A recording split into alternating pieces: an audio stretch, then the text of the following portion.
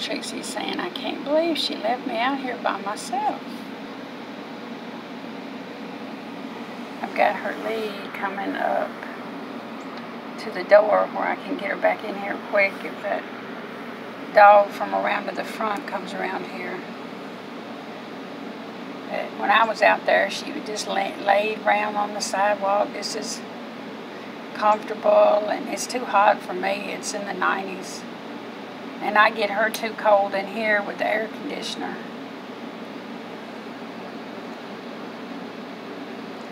And she's looking at the door. She's either waiting for me to come back out or wondering why I've left her out there by herself.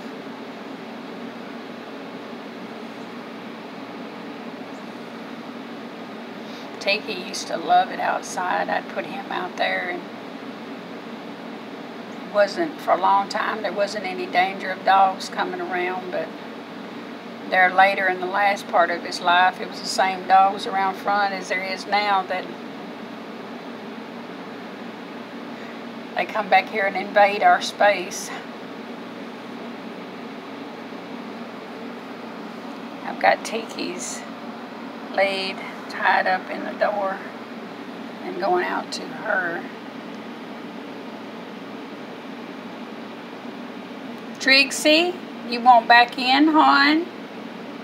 You won't come back in?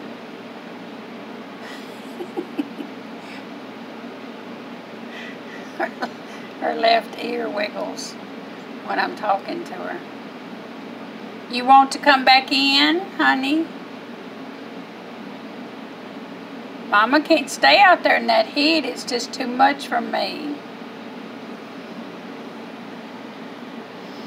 Well, another story of Trixie, my PTSD service dog.